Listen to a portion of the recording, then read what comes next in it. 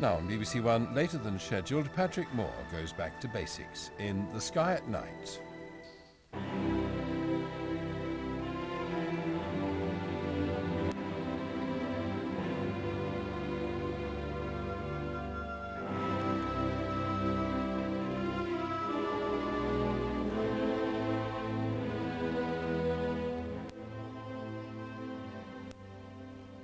Good evening. I must begin on a very sad note.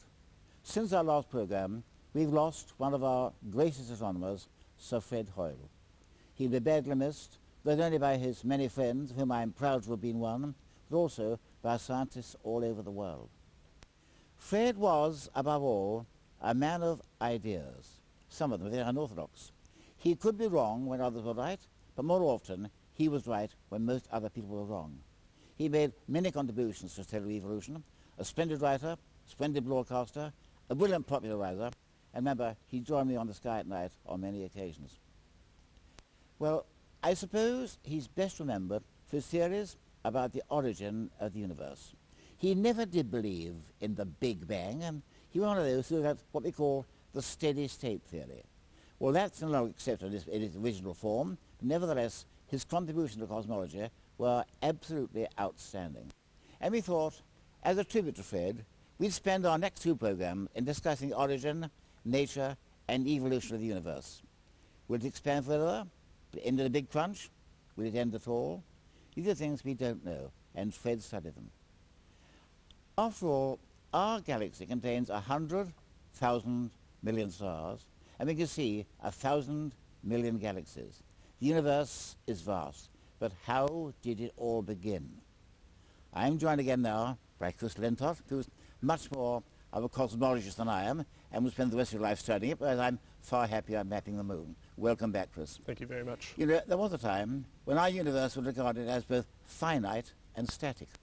That's right, and the first ideas that there may be problems with this could be traced right back to Kepler, but they're really popularized by a man named Alba, a medical doctor in Germany in the 19th century.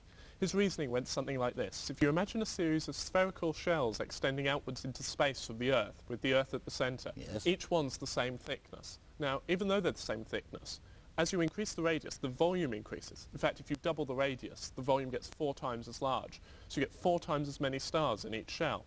Now, as we get more distant from the Earth, the brightness of the stars, as we see them, decreases. Yeah. And in fact, if you double the distance, the star appears 1/4 as bright. So these two effects cancel out exactly.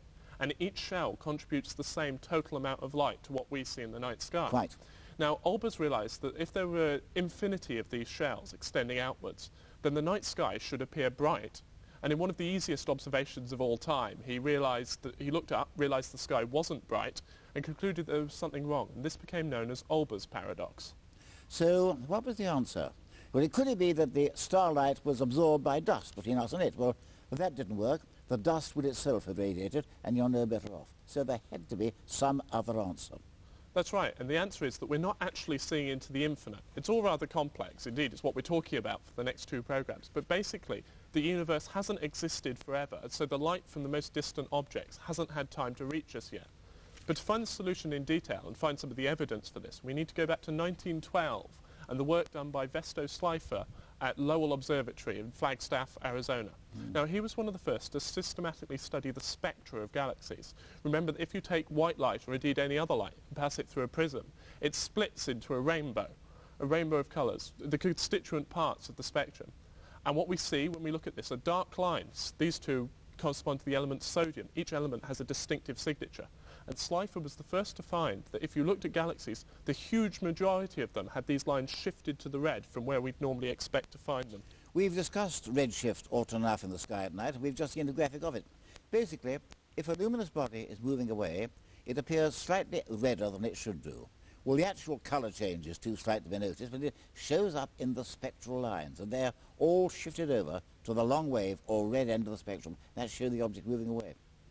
That's right, and Slipher didn't take his work any further, but it was left to Edwin Hubble, working at Mount Wilson Observatory in the early 1920s, to form a historic conclusion. Hubble was working on variable stars known as Cepheids. A variable star is just a star that changes in brightness over time, and the Cepheids are named after the prototype of their class, Delta Cephei. which is a northern star. It never sits over Britain. It's not particularly bright, but you can see it with the naked eye easily enough. That's right, and like all Cepheus, it has one particular property. Its period, that's the time between maximum brightnesses in the light curve, it's directly related to its luminosity, its power, if you like. And by knowing its luminosity and by observing how bright it appears to us in the sky, we can work out its distance, Exactly. and that's what makes it interesting and useful to astronomers. It makes it what's known as a standard candle, something we can use to measure the size of the universe. And of course, Cepheids are very powerful stars. They can be seen over vast distances, so they're very, very useful. That's right, and that's what Hubble did. He detected Cepheids in many nearby galaxies, and from that he found an interesting relation, which has become known as Hubble's law. What he found was that the further away a galaxy was, the bigger the redshift, and so the faster the galaxy is receding from us. It's the discovery of the expansion of the universe. Absolutely incredible result. It's important to realise, though, that though from our point of view it appears like all the galaxies are rushing away from us, there's nothing special about our position. We're not in the centre of the universe. Not at all. No. It's rather like the situation on the surface of this balloon on which we've drawn galaxies. Now, as I inflate the balloon, the galaxies all get further away from each other. You're doing it, yes. That's right. But from the point of view of anyone on one of each of the galaxies, all the galaxies would appear to be rushing away. Now, another important point is that it's not the galaxies rushing apart from each other through space. No. It's space itself that's expanding. Exactly. So the situation is rather like on this, Right, here this we rubber are. strip here. We have the galaxies embedded in space, and then as we expand it slowly, the galaxies appear to be getting further apart from each other, but we know it's actually the strip, space itself, that's Exactly. expanding. Now, as Hubble began to think about this idea, of course he realised that in our heads we can run the expansion back in time. And that brings us back to where everything started, the Big Bang, which is the start of the idea. Well, you know, it was, looking back now, about 13,000 million years to the Big Bang, and it was Fred who coined the term Big Bang, rather scornfully, I think, because he never did believe in it. And it's certainly true that this is an incredible idea, that the universe could have begun in this Big Bang, a primeval explosion. And it needs incredible evidence, but I think we do have that, in addition to the expansion of the galaxies. For example, theorists have been able to calculate exactly what happened in the first few seconds of the universe's existence. Initially, it's believed to have just been a sea of radiation, the temperature far too high for particles to form.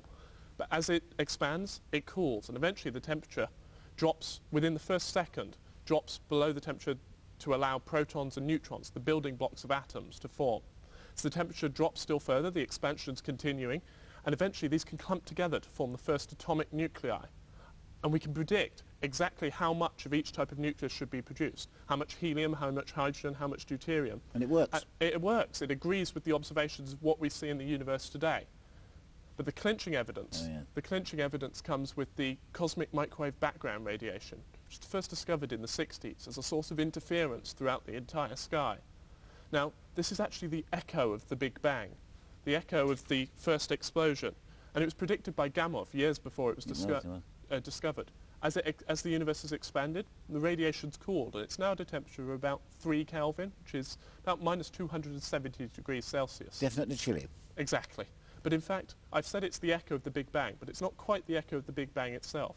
In fact, we're looking back to a period 300,000 years after the Big Bang, before which the universe is described as opaque. And what's happening is this.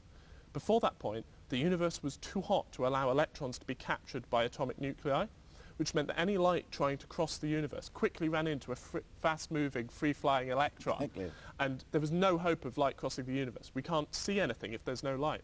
Remember, temperature is just a measure of energy. So all we're saying is that the electrons were too energetic to be captured by the nuclei. Once the temperature dropped past a certain point, 300,000 years after the Big Bang, electrons were captured, atoms formed, and light was free to travel. The universe became transparent. Before that point, before 300,000 years after the Big Bang, there is nothing we can see. There's no light for us to detect. So we may never be able to look right back to the Big Bang.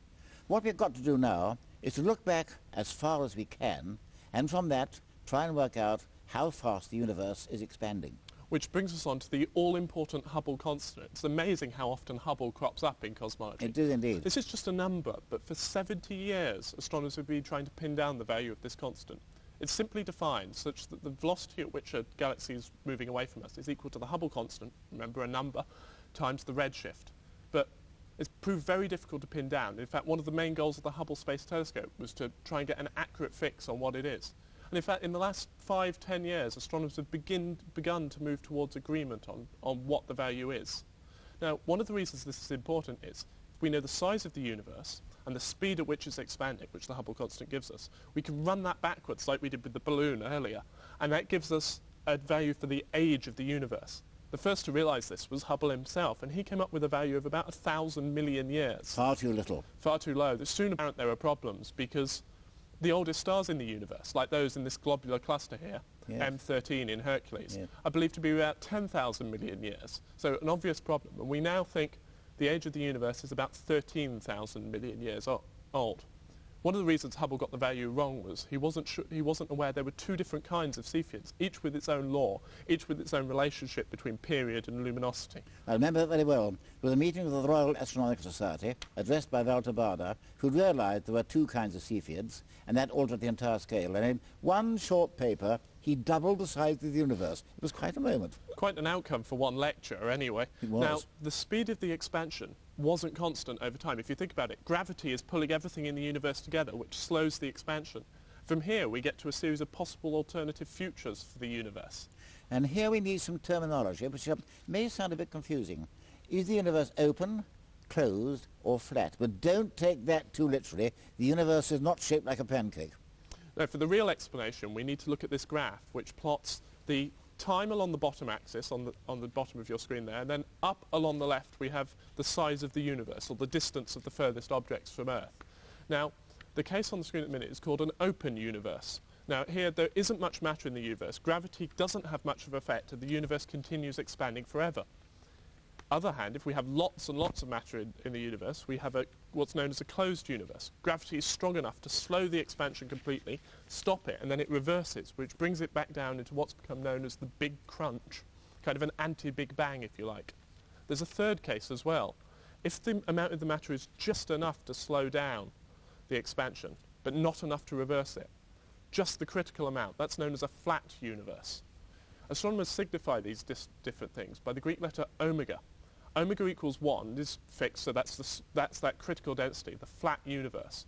Omega greater than 1 means a closed universe, too much matter, and omega less than 1 means an open universe, not much matter at all.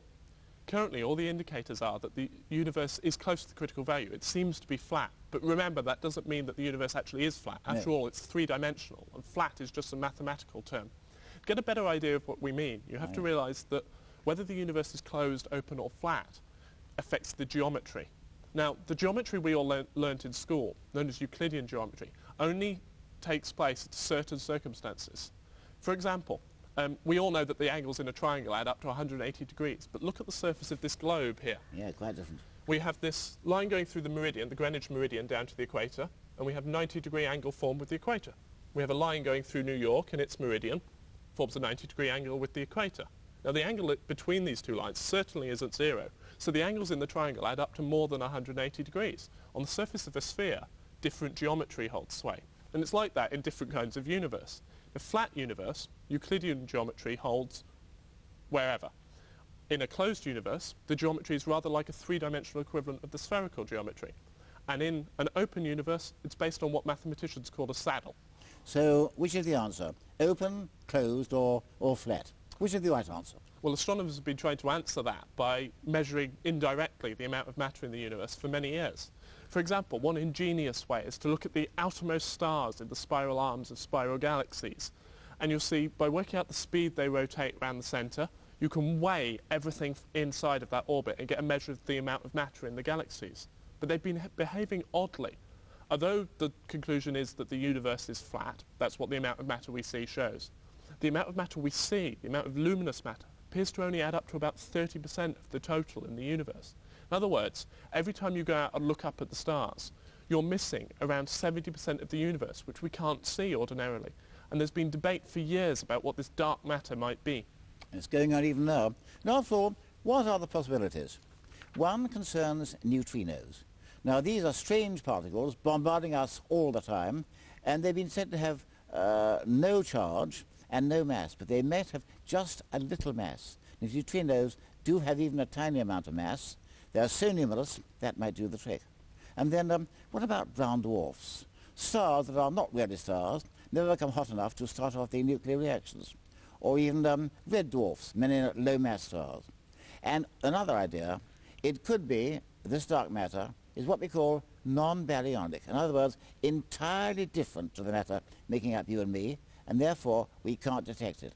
And that also is a possibility. So there are all kinds of ideas there, but it does seem that dark matter must exist in some form or other, and of course in cosmology it's absolutely fundamental. That's right, but whatever it is, there have been other results that that show that the universe is flat. For example, studies of the microwave background radiation we talked about earlier. Now, the first fluctuations seen here were detected by the COBE satellite in the early 90s. Now, red are just hotter regions of the sky and blue are cooler ones. But these are the seeds of galaxies we're seeing. These are the structures that will eventually condense to form the universe we see today.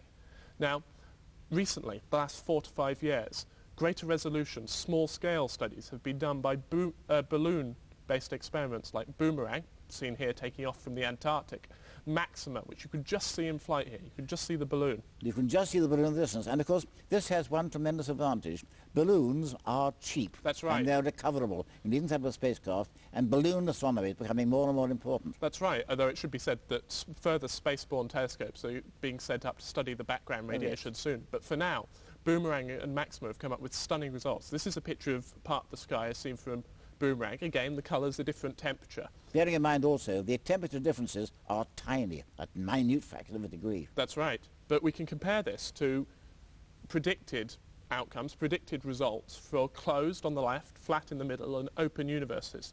And remember, of course, when we say a flat universe, we don't mean it's physically flat. It's a mathematical term. But you can see, just by looking at that, the results on the top seem to support that middle picture, the fact that the universe is flat. The only trouble is that assuming that the universe is flat presents cosmologists with a bit of a problem. There's a long-held scientific tradition that you don't try and assume that where you are in the universe is special. So what do I mean? Well, we assumed the Earth was special. We assumed it was the centre of the universe, and that turned out to be wrong. Then the sun. Then the sun was the centre of the universe, so we now know it's an ordinary star. Then the galaxy. Exactly. We assumed it was the only one, and we've discovered many, many thousands of millions more. So it doesn't mean the theory has to be wrong, but it makes scientists very uneasy. And our universe would be special if omega was equal to 1. I mean, there's nothing in the theory that says it can't be 6 or 0.0006. Makes scientists uneasy, and there's nothing to predict why it's that critical value. Why 1? And why should it be nearly 1? That is the $64,000 question. And in our next program, we'll go further into this and see whether we can decide just how the universe evolves. It's a very fundamental question. Chris, thank you very much. No problem.